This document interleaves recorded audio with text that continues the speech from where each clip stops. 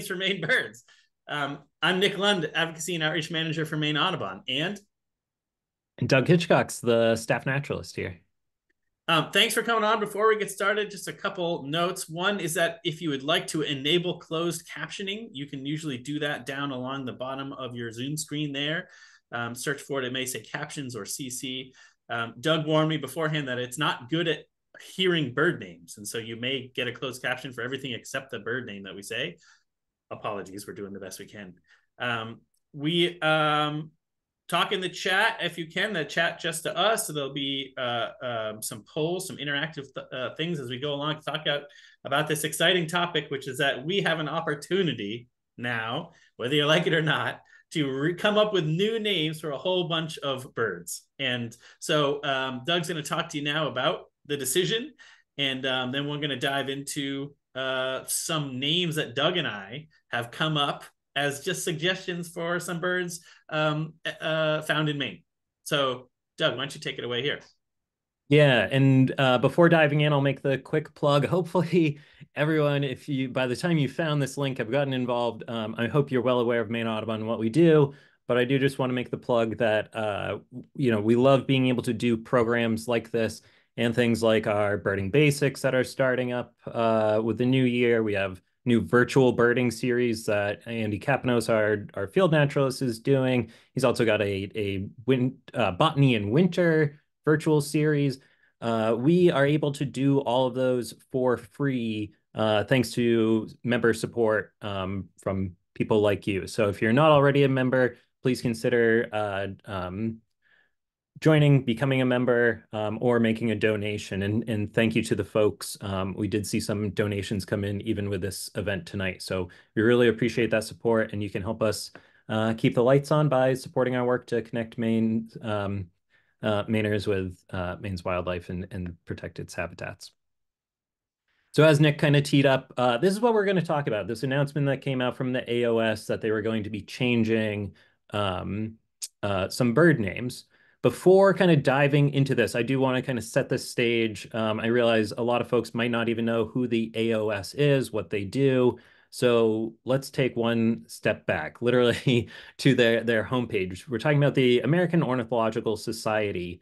Depending on kind of your, again, background in history, you might know this group formerly as the AOU, the American Ornithological Union, had joined with the Cooper Society to form what is now called the AOS. So even their own name has changed. It's a global nonprofit that really focuses on advancing scientific study and conservation of birds. So doing stuff, again, globally, all over the world, and really anything that has to do with ornithology and conservation.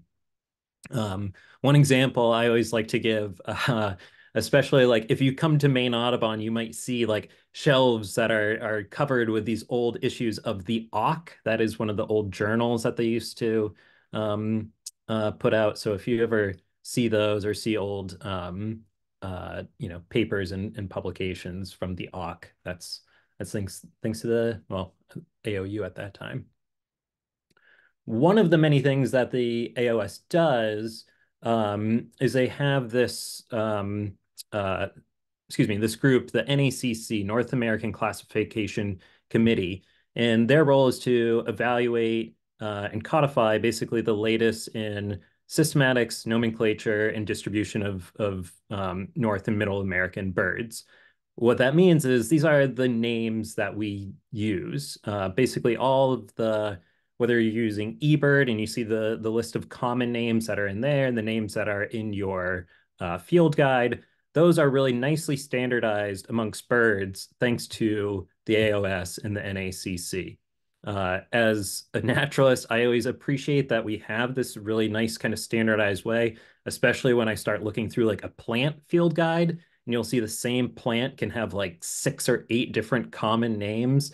And it becomes like really confusing to talk about. And then you meet some like real plant nerds that only use like Latin binomials. And I don't think that that's helpful at all. So having good standardized common names, especially thanks to the OS here, it's really helpful. I want to point out, we're going to have fun tonight talking about this big change. This is essentially unprecedented in the scope of, or the scale of it.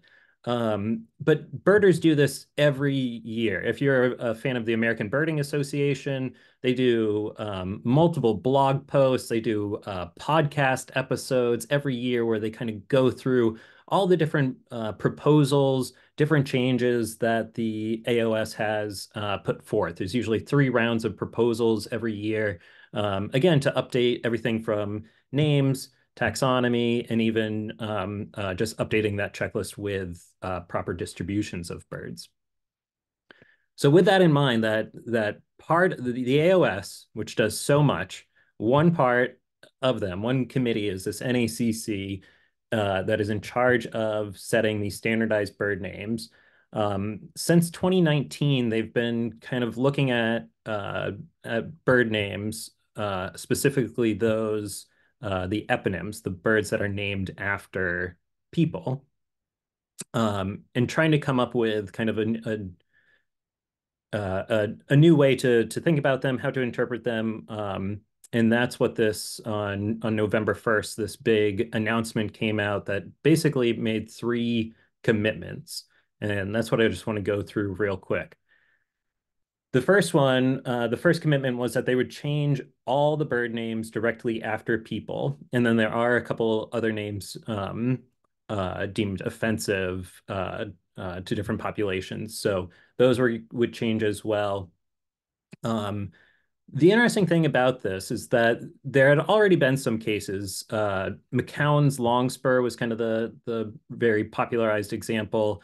McCown was a Civil War, what was his rank? General. Nick might know this better. Anyways, he was a avid proponent of slavery, literally fought for it. There should not be a bird named after him. McCown's longspur was renamed as thick-billed longspur. Around that time, so 2019 was when some of these proposals were first being made, and it was realized that there are a lot of birds named after people that probably shouldn't be.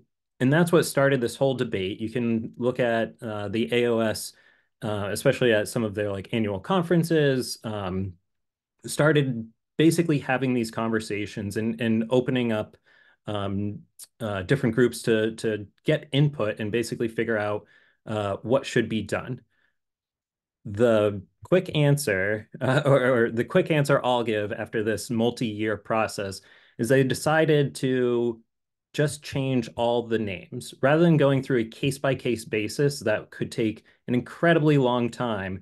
And really, the almost endless debate that would go on would come down to essentially value judgments and kind of focus on this like human morality of like what do we deem acceptable? What is something that is like bad enough that someone shouldn't have a bird named after them? There are certainly plenty of people that, to the best of our knowledge, like did great things, great advancements in ornithology that do have birds named after them.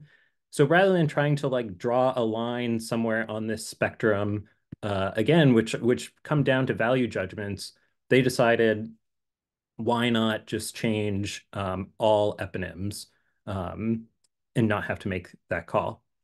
The real quick number is that comes down to about 152 English names that are within the NACC's region, which is in total about 5% of English names. So I hear a lot of people say like, oh, this is going to be so many new names we have to learn, and bird names change all the time. This is going to be a big change, in a relatively short time frame, but about 5% is really not that bad, especially when you think like there were some changes this year. Did people realize goshawk got changed thanks to a taxonomic split? The northern goshawk is now called the American goshawk.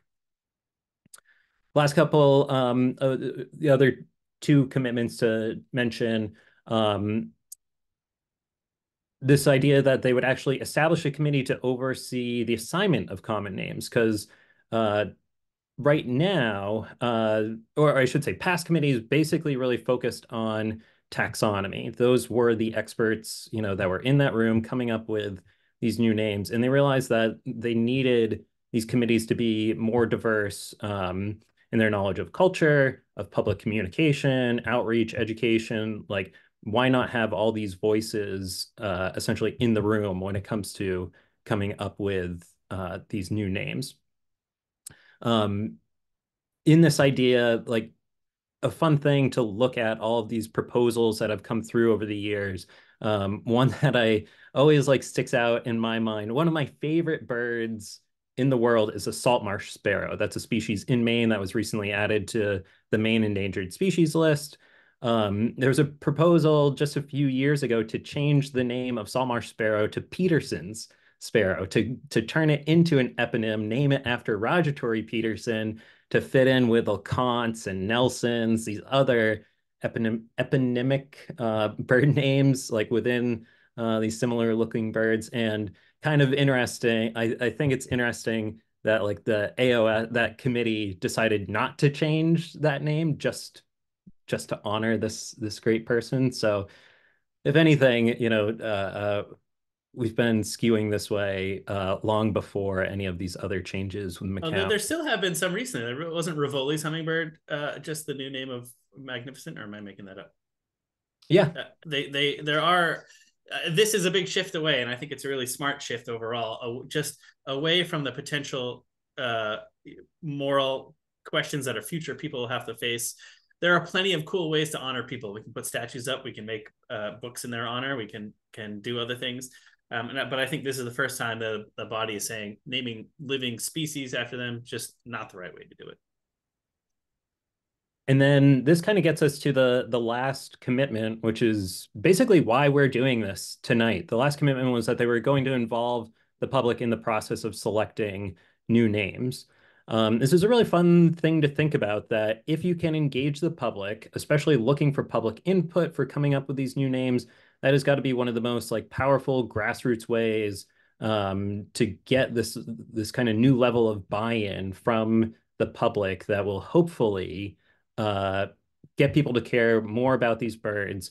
We know that overall biodiversity loss is just a huge threat, as we're seeing from all sorts of different angles, different sources. So being able to get more people involved, and again getting this level of buy-in, I think is going to have hopefully some great long-term gain for these species. The last point I want to make before I'll hand it over to Nick for a second. Um, there's lots of criticisms out there of like, why spend time and effort on this. And we've tried to emphasize this is just a small committee, a small thing that the AOS does. So for all the naysayers or skeptics out there, the AOS does an absolutely amazing amount of work. This is the group that can, you know, make the step, make the change that can make birding more inclusive. If you're concerned about the AOS, and what their priorities are, remember NACC is about changing bird names. I'd encourage everyone to check out the AOS and all the amazing stuff they do. Maybe consider becoming a member. I was just looking through their 2022 annual report, where just in that year they had provided $134,000 in research support, which I won't just read this to you, but I'll encourage everyone to go maybe download this report off their website and check out all the amazing work that the AOS is doing, in addition to coming up with new bird names. And it's important to note here that Maine Audubon is itself named after someone with a checkered past, as we know, John James Audubon. And a question arises, as in this process of renaming birds, is Maine Audubon considering renaming itself? Well, we are, along with many other Audubon societies around the country. As you know, we are not linked. Many of us are in different places. We are engaging in a very thoughtful and process about considering our name and what that means and what it doesn't mean. I'm proud to say that this is it's a more thoughtful and involved process than I think any other Audubon that I've ever heard of is engaging in. We are talking with all kinds of folks around the state, our members, partner groups, all kinds of people to really understand what our name means to people, what it means to us, and what the implications are of it. So we don't have an answer yet. We are in the thick of this process, which will continue for some time, but we are thinking about it very seriously. The next thing, and I realized this slide's a little out of order. This was the last minute thing we Let's realized. come back. Let's come back to this. Can we All come back right, to this later? great, Okay. great. So Sorry. this was All right. all right. So Yeah. no, the fun thing to now think about is like, where do bird names come from? What makes a good name, for lack of a better way of describing it? Ringneck duck here being one of those species that is just kind of a horrible name. It's only under like the best lighting situations that you can actually see that ring on the neck. Meanwhile, they have this amazing ring around their bill. Like, why? Why I did think the start here, as we start with this process of figuring out what the new names for these birds are, is we have to remind ourselves that they don't make a lot of sense. That there isn't any such thing as a perfect bird name. There are birds all over the map that doesn't make that sort of are badly named or aren't perfectly named or names that are weird.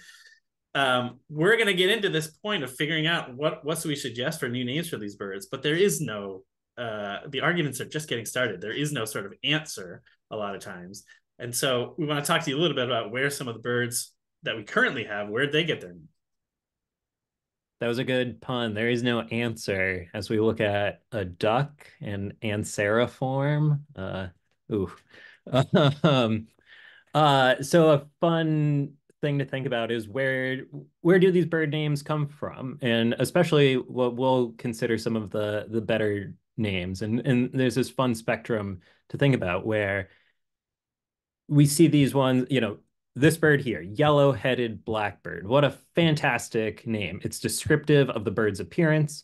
Even if you showed this bird to someone who was not a bird watcher and you said, hey, what would you call this bird? Uh, Yellow-headed blackbird would probably be one of the first things you say. It's a fun one to think about with like red-winged blackbird, a more common bird here in Maine is one we often talk about kind of in the same idea. But Nick and I actually just last month took a trip to California, and one of the target birds we were looking for there is called tricolored blackbird. And it's funny to think about where here in Maine, all the red-winged blackbirds actually have like the three colors.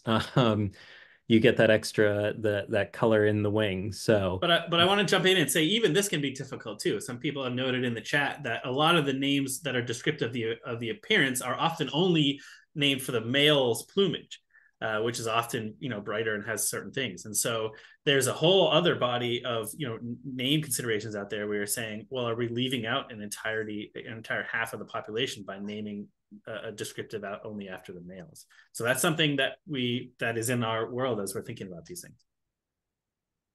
yeah, so is it just after the males? Is it where most of the population is? So there's a lot of birds that are named after certain locations. This is a fun example, especially because it was a recent name change. For a long time, I bet most of your field guides probably still call this gray jay. They were renamed as the Canada jay. The fun thing to think about with that is I took this photo in Maine, not in Canada at all. So it's again, there's this focus sometimes on the brightly colored males, on where those birds generally occur. Even the word common can be really confusing when they're not common in your area. And I Sometimes, also, can I jump in on this? I mean, I think yeah. it's also important that a lot of the location, the geographic names are ludicrous, right? Connecticut warbler is what in Connecticut for a day, a year, maybe. Savannah sparrow, I think, is named because it was shot first in Savannah. It's wherever it was just coming through. And so these names are not being reconsidered, but there's something in the world that we can think about it again as we think of new names. Although I find they're very rarely useful unless it's a very small population of something. Yeah, like the here's another one, Cape May warbler, which breeds all across the boreal forest. Yeah, they migrate through, but a lot of these birds were named where those type specimens were collected, and it's not helpful.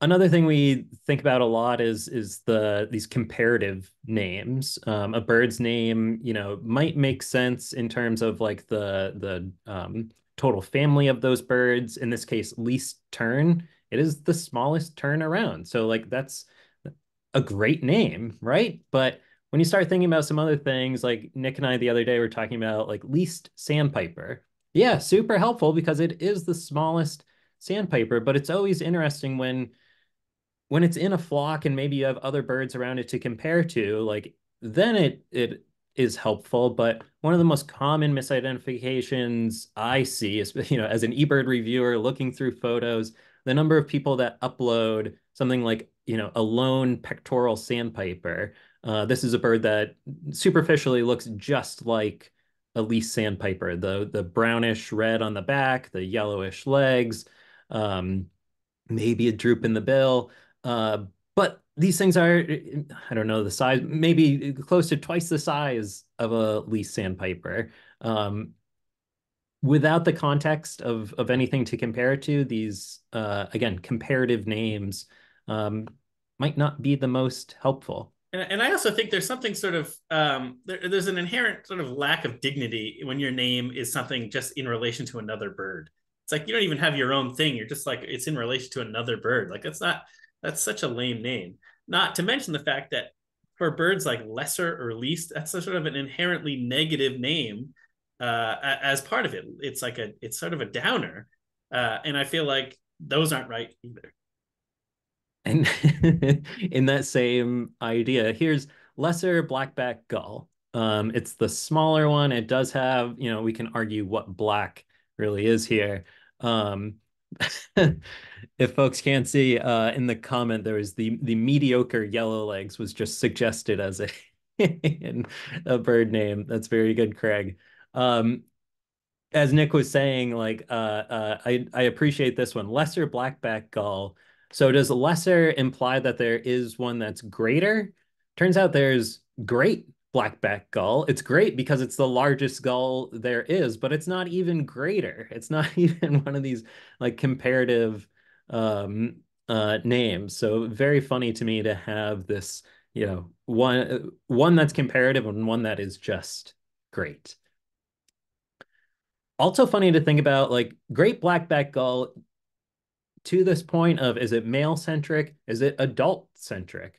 Uh, Here, let me go back. Great adult, great blackback gull, fantastic name. It's got a black back, it's great in size, and it's a gull. The young ones, this is a juvenile, doesn't have a black back. It's still great. He's great. Look at him. But all of a sudden, it's another one of these like not so helpful names. And again, like our whole point here is that we're just trying to, as we'll come up with our suggestions, we want to acknowledge that like it's so tough to do this, to come up with names. Orange crowned warbler. Have Yeah, you we're ever just lowering the bar for what's going to happen later on. Orange crown warbler? Have you ever seen an orange crown on it? Pomerane. What a cool word. I always thought it had something to do with like marine environment or something. And it was only in working on this program that I looked up Pomerane actually refers to, it's to have a nostril covered with a scale, is what that word means. Horrible. You're never going to see the nostril covered with a scale. We know semi-palmated plover, the old world common ringed plover. Oh, it must be the one that doesn't have palmation on its toes. If Right, you and that include was one just to jump in, as Patrick noted in the chat, short-billed and long-billed dowitchers. There are some descriptive names that are just unhelpful completely. Red-bellied woodpecker, if you're on your knees looking at the palmations on the toes of these plovers, then good for you. But that's not the most helpful name that you can come up with. Nick, want to take this fun one? Sure. Not to mention, some of my favorite names are completely not descriptive of anything. They're just made up words, most of the time named after the call of the bird or the translated call of a bird over time. A lot of bird names that we have their origins in onomatopoeia. So jay and crow and birds like that.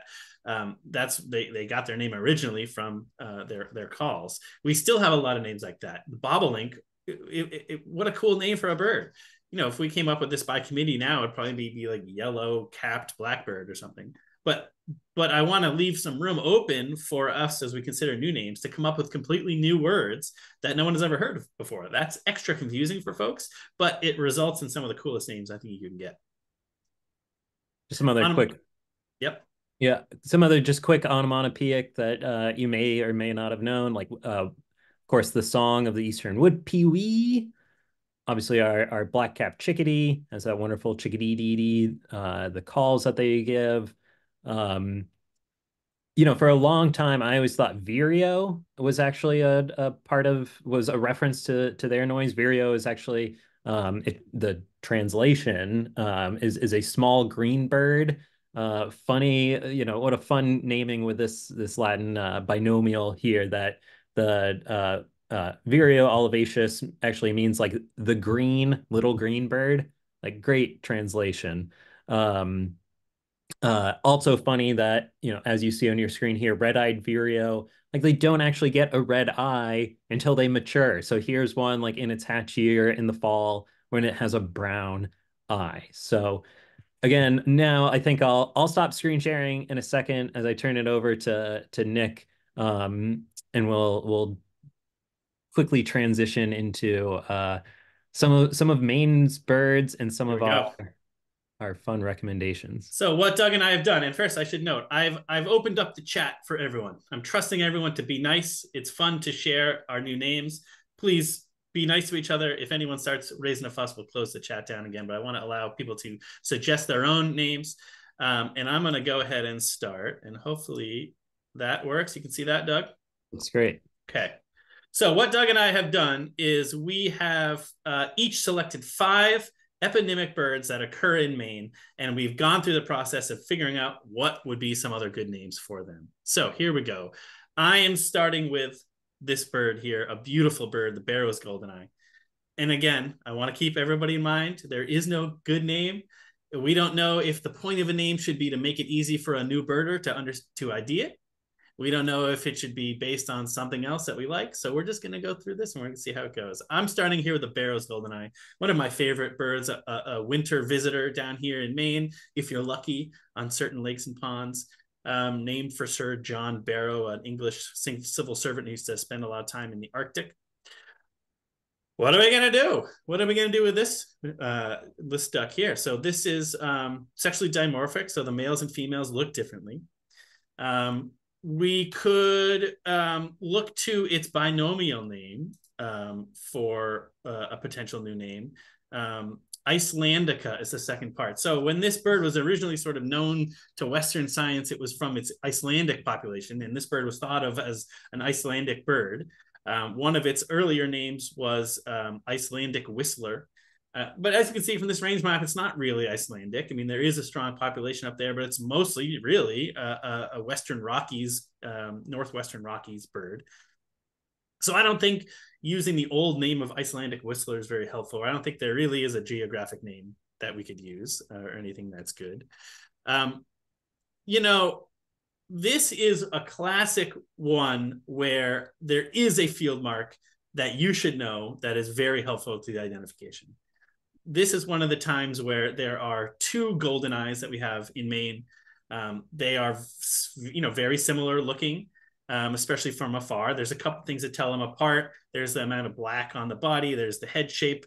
But really, when I was learning Barrow's golden eyes and trying to separate from common golden eyes, the thing you look for is that crescent, right? You look for the white crescent-shaped patch on the head of the male bufflehead right behind the bill.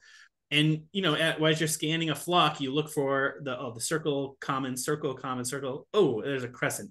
That is a Barrow's goldeneye.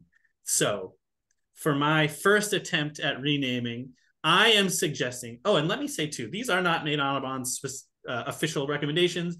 I don't know if we're ever going to have recommendations. This is Doug and I just making stuff up off the top of our head. So we're trying to do the best we can. I have come up with crescent-faced goldeneye. Crescent-faced goldeneye. Doug, what do you think? I love it. It's descriptive. I know what bird you're talking about when you say that name. There we go. And what I'm trying to do here, I'm launching a poll. I would like some engagement here to see what folks think about crescent-faced goldeneye. You like it? You don't like it?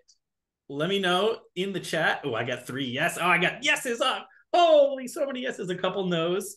1 no. Wow, that makes me feel really good. Awesome. I can't see the chat right now. Teardrop goldeneye.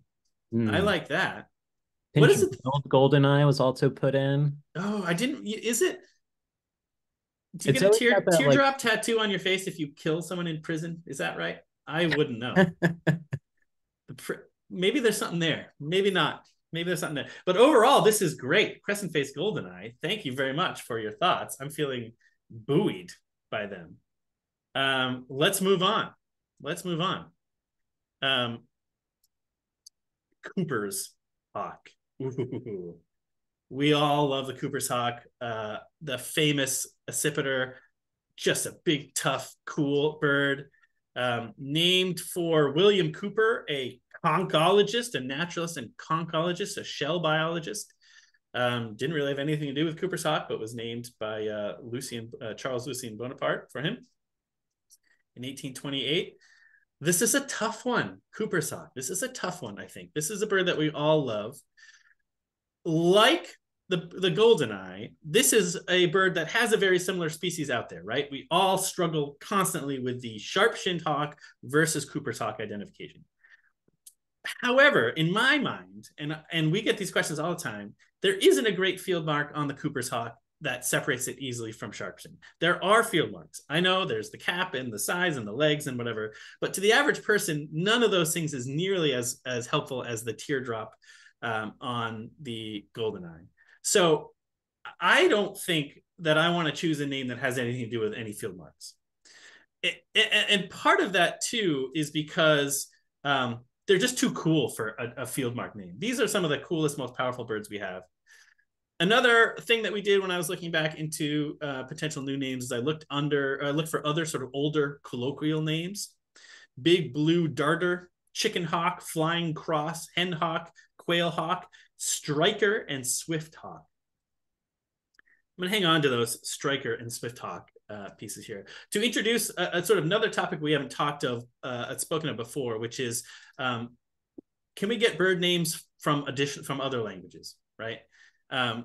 Every American birder knows that when you go to Hawaii, all the birds there, the sort of American common names are the traditional Hawaiian language names for those birds.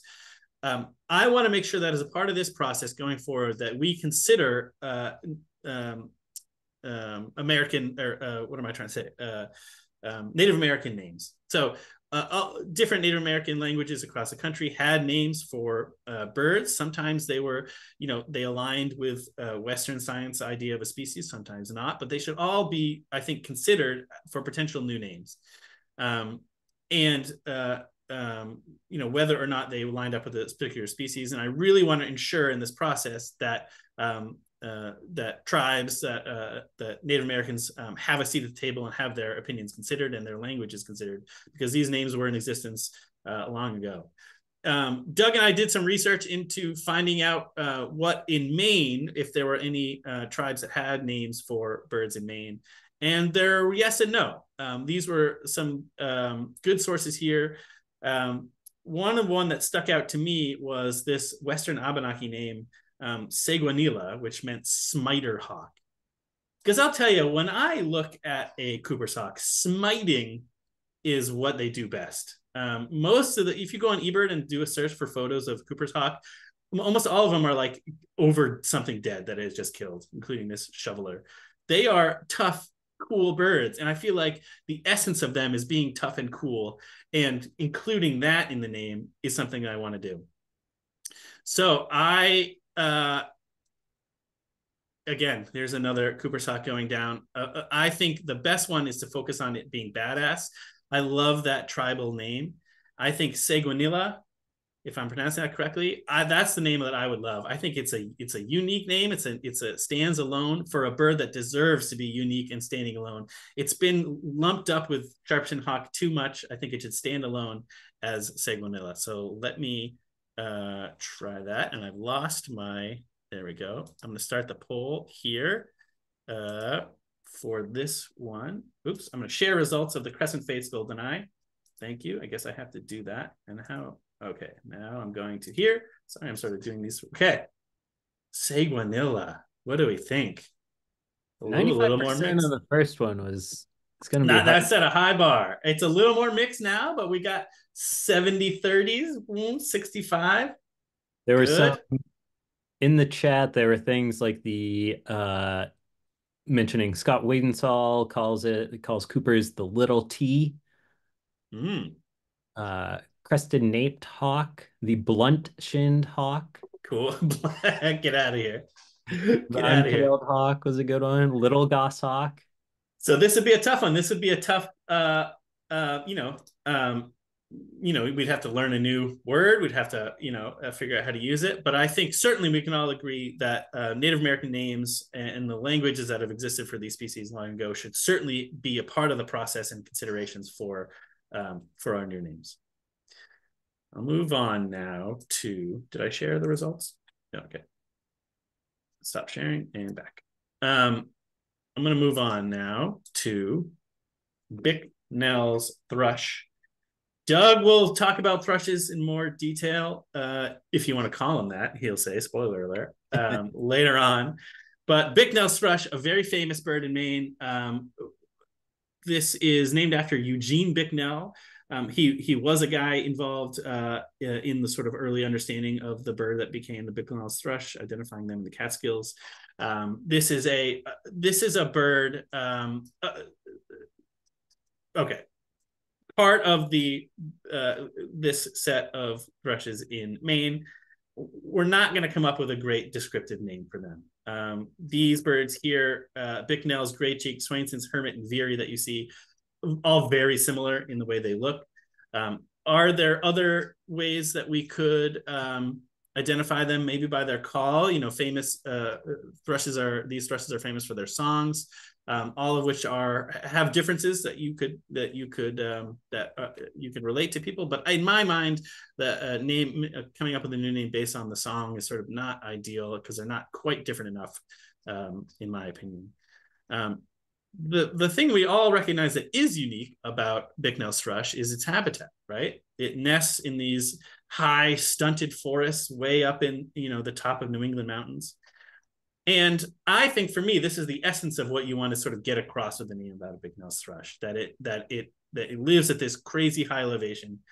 And not only that, but that it is an experience to try to go get them, right? We all have a story of the first time we went and saw a Bicknell's thrush, and it involves having to hike the heck up a mountain or drive up the heck of a mountain or get a lift up, but you got to go way up top. This is some pictures from a trip that Doug and I and some friends took this past summer up to the top of Sugarloaf. We hiked up, we started in the beautiful sunshine, and then we hit torrential rain and wind and craziness. We were walking around. We had thought we had no chance of seeing Bicknell's thrush. Everything was down on the ground. The last possible spot before we get out of their habitat, we saw one. Look how excited I am. We were all so pumped. That's sort of the essence of the experience of a Bicknell's thrush, I think. And so I wanted to make sure that we named it after that. And so what I went with is Summit Thrush. Summit thrush. When you see this bird, you feel like you've conquered the summit of birding. You are literally at the summit of a mountain, most likely, unless you're one of those people who thinks they can identify them in migration. So I think Summit thrush. I think it's a cool name, and I want to see what you all think about this one. That was actually also put in the chat. Was it before I did it? Yeah, David came up as soon as you showed it. Montane thrush, couple of people went with the Krumholz thrush. Yeah, that's a cool one. Karen mentioned why not Hispaniola thrush to give a Hmm. nod to its wintering grounds, non-breeding grounds, we should say. I That's like, another thing, our northern centric naming rights. yeah. Um, Well, but I don't know. I'm at 97% right now, and that yeah. feels pretty good to me. I'm going to end the poll right there before it goes bad. Look at that. I feel good about that summit thrush. Awesome. Nice. I'm going to go even a little faster. I know I want to make sure that we're on time. Do I have two more? Did I do? Yeah. Lincoln's sparrow. Lincoln sparrow. A beautiful bird, a very underrated sparrow, in my opinion. A gorgeous little bird. The only bird currently named for someone from Maine. Thomas Lincoln of Dennisville was a friend of John James Audubon. This is such a fantastic little bird. Because it's the only bird named after someone from Maine, I'm wondering, hey, could we call it the Maine sparrow? Why give up something like that? No, we should not do that. This bird is not unique to Maine in any way. It breeds across the country, down into California.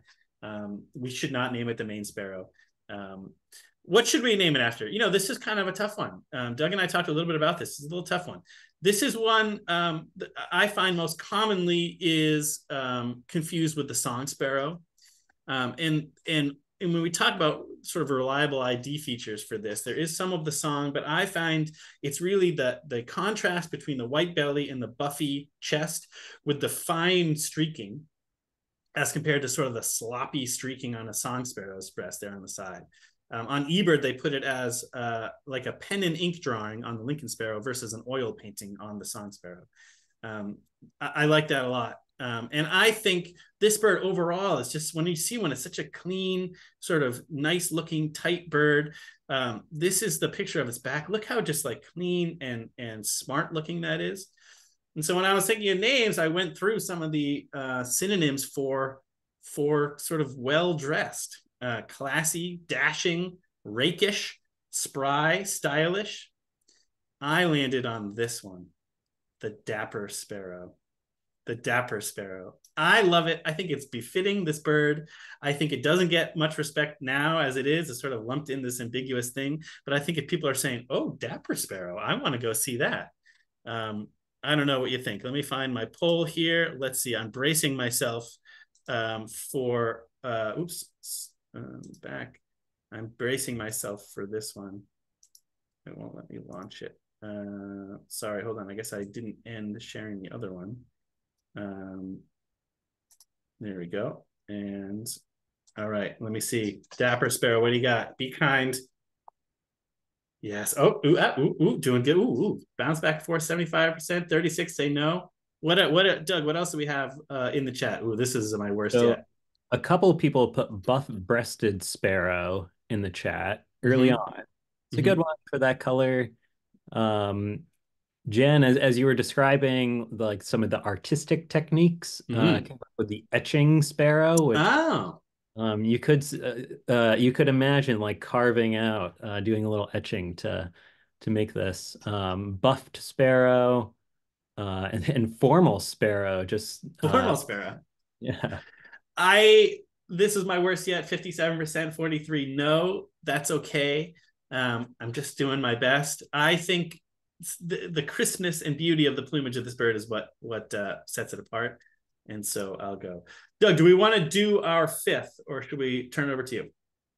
Uh, let's do it. I don't Okay, I'm going to do my people fifth. if I'll go people quickly. get This is real bored of this, they can leave if we're going sure. You really can drop fast. off. I'm having fun. This is one I have not talked to Doug about. He does not know what I named this one. This isn't my fanciest name. It's okay. Leach's Storm Petrel. Holy cow. A very cool, sort of secretive shorebird that nests off some islands on the Maine coast, named after an English zoologist, William Elford Leach. Very cool bird. A tough one to name. So there are 25 different species of storm petrels around the world. They each are generally have the same sort of body, tube nose seabird, brownish gray, blackish back, secondary coverts of some contrasting color, oftentimes a white rump.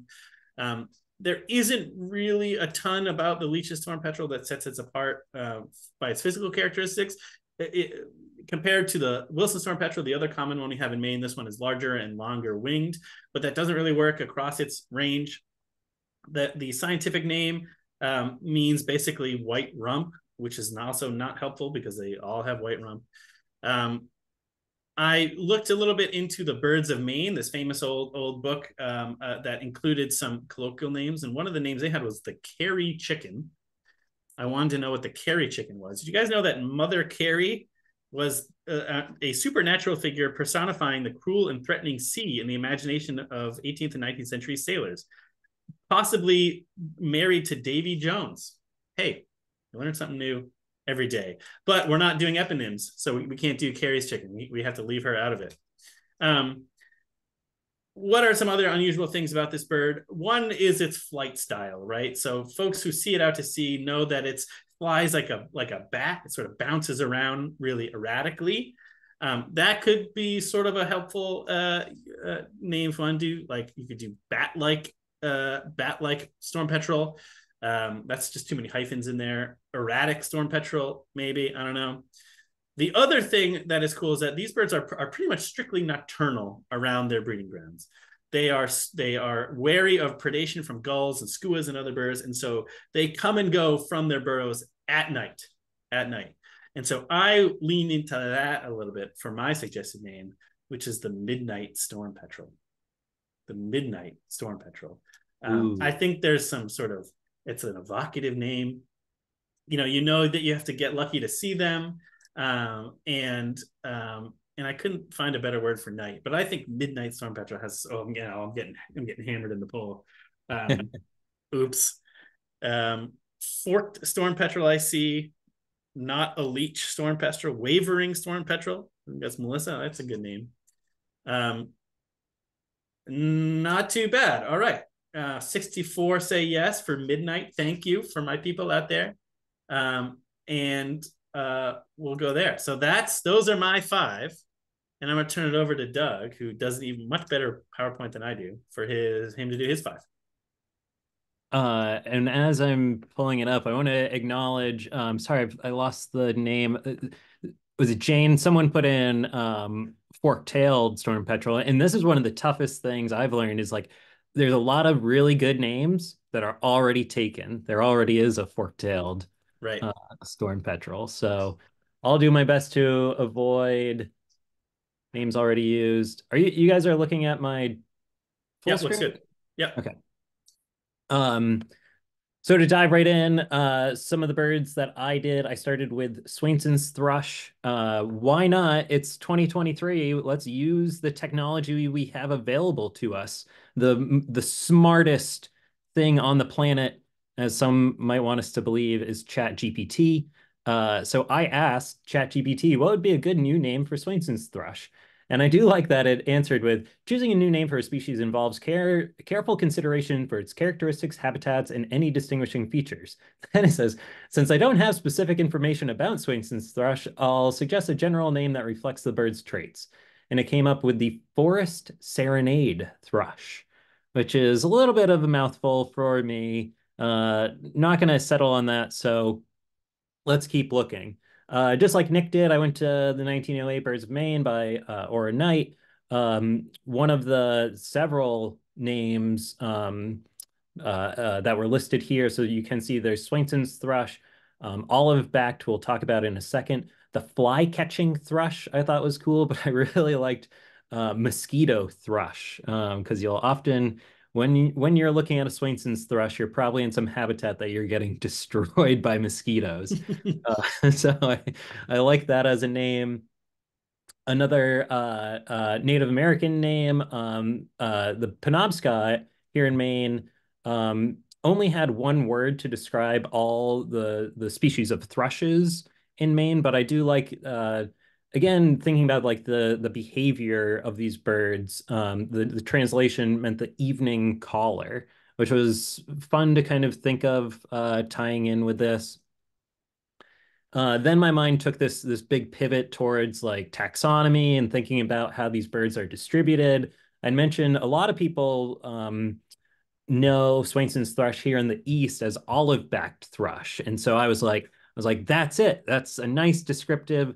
The problem is Swainson's thrush currently makes up a number of subspecies. You can see them all listed here. So we have the olive-backed here in the east, and it does expand all the way up into Alaska, which fun fact that the one up in Alaska is called Incanus, if that's the right way to say it, which is like hoary headed or hoary naped. So like if we could split all of these, fast forward taxonomy and get like the hoary headed thrush, like I That's what we love. need, more thrushes. Yeah. So I want to let's maintain olive back and russet backed in the hope that someday these birds get split. So can't use those names. The song, much as Nick talked about the song of Bicknell's, um, this is just showing a spectrogram frequency over time. This is a spectrogram of Swainson's thrush song. It's very unique. It has a nice ascending nature to it, but it's kind of a mouthful to say the crescendo songed thrush. Upscale thrush, says Craig Kesselheim. Nice. Um, so that's unique, but that's a tough one. Birders that like going out at night and listening to nocturnal flight calls. Swainson's thrush has one of the most distinct NFCs of any bird that you're going to hear migrating. And it was fun to think about because the vast majority of Swainson's thrushes that I hear are usually like migrating birds at night. You can go out on a good spring or especially fall night and hear dozens, if not hundreds of them fly over with this call that sounds just like a spring peeper. So how could we tie in like the spring peeper thrush? Or I was looking at the genus that spring peepers are in is Pseudocress, which actually translates to fake locust. So if they're like the fake spring peeper, are they the fake locust? Or does the double negative work and now they're like the locust thrush? No, I didn't go with any of these. This is the fun thought process to go through with all of it. To try and narrow in on a name, I did look at, these are a couple things from the Sibley guide, looking at the Collins guide, the most popular guide for most European birds. And everywhere you look, the bird's always described as having these spectacles, distinct spectacles, or these prominent eye ring. So I thought like spectacled thrush would be a great name. Except there's Alas. much like our fork-tailed storm petrel, there's already a bird named spectacled thrush. Fun looking on the species account that they are also known as the bare-eyed thrush. So I wish we could let's rename that one as well. Give us spectacled back. But keeping that in mind, I really like referencing this unique eye. As Nick mentioned, I have one big problem with the word thrush, is that thrushes should be things in the genus Turdus. Things like our sooty thrush, white-eyed thrush, all of these large thrushes, things like American robin shouldn't be called a robin. It should be called a thrush. It You're should be getting you're getting American hammered thrush. in the poll for this. Oh, I bet. So Swainson's thrush is a Catharus thrush. Everywhere else, Catharus thrushes are called nightingale thrush, which is such a beautiful mouthful of a name. So, if we're going with a mouthful of a name, why not the buff-ringed nightingale thrush? I'll tell you why not, because Can I break 50%? it's oh no. Oh Oh no, no. here we go. I should say too in the chat, Tim Flight, the lesser summit thrush, which not Nice. not gonna fly, but I love it. Goggle thrush, says Jen. Ooh, and I'm just gonna end this here before this gets any uglier. Yeah, I That is had a a 62% no dice. Nightingale okay. thrush. Too many hyphens. Too many hyphens. Oh, just enough. I see. I see what you're saying. All right. It can All only right. go. It can only get better from here, Doug. I hope so. This will be a much faster one because it's easy. There's no disputing what this bird should be called. So Bonaparte skull. There are lots of gulls in the world. Lots of different seagulls that all have very similar field marks. Seagulls are just confusing. There are too many gulls of the sea. Fortunately, Bonaparte's gull is a gull of the tree. It is the only gull that regularly nests in trees. So let's call this the tree gull. The tree gull. I love it. It's not useful, perhaps, unless you're up on the breeding grounds. But I think in terms of it being what actually separates this from all other gulls, like the rhyme with the tree gull, it's going to confuse a lot of people. Do you say tree gull or seagull? Yeah. I love it. And you're getting some support, getting some strong support. Dainty gull, says Anne. Black-headed tree gull. Mm. I love it. That was a fun one. There is the black-headed gull, which is a European species. So someone I was chatting with was like, call it the European black-headed gull and the American black-headed gull. Mm. Um, we love long names. Well, good job. You're in the positive this time. 69 to 31. Great job. Nice. Um, Nelson Sparrow. And sorry, I know Nick was doing a good job honoring these people. I'm not trying to leave out names, but do want to not discredit any of these names that are out there. So, anyways, Nelson Sparrow, actually a bird near and dear to my heart after working in the Scarborough Marsh for many years, helping with some demographic studies of these birds. I've held more of these birds in my hand than any other. Um, I do love the name Nelson's, but fun one to look at was some of the different translations around the world, which you can get on the Birds of the World website. I really looking down these, a lot of them do just translate back into Nelson sparrow. But this one, the Icelandic word, which according to Google Translate, uh, is pronounced the uh, if I say this right, the Vice Atitl Gore, which I think talk about a fun name. I wish I could walk through the Scarborough Marsh and just point out the Vice Atitl Gore calling over there.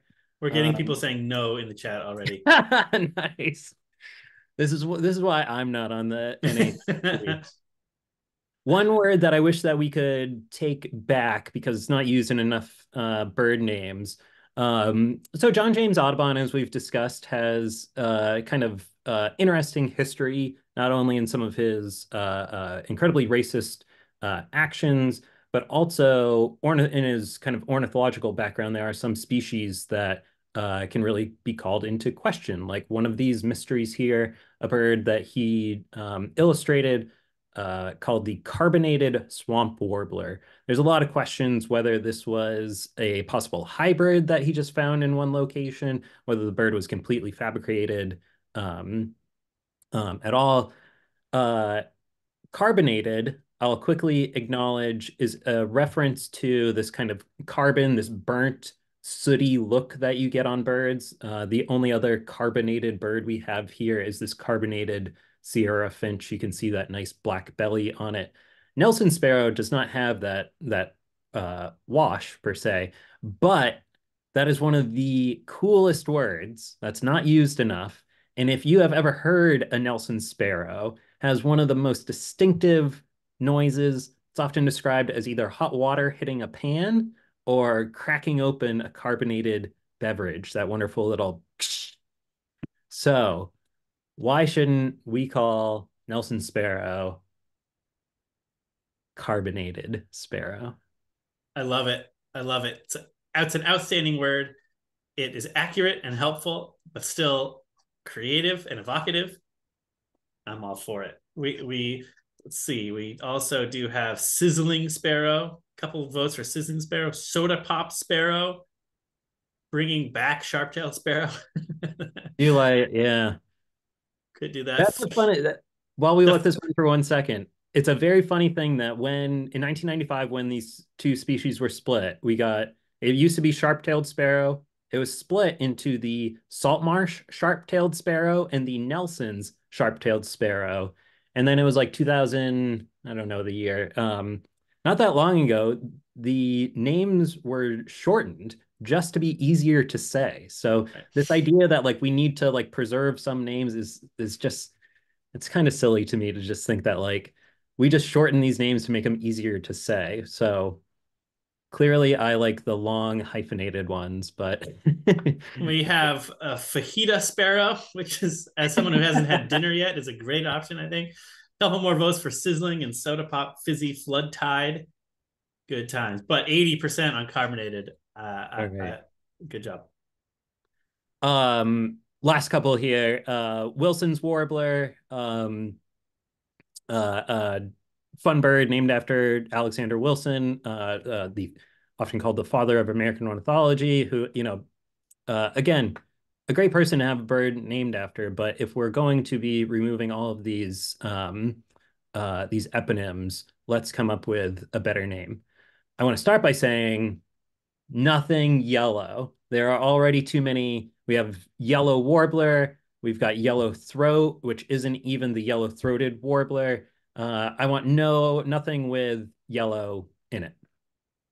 So I was trying to think about this bird. When I started birding, uh, always trying to come up with like different either mnemonics or ways to remember a bird name.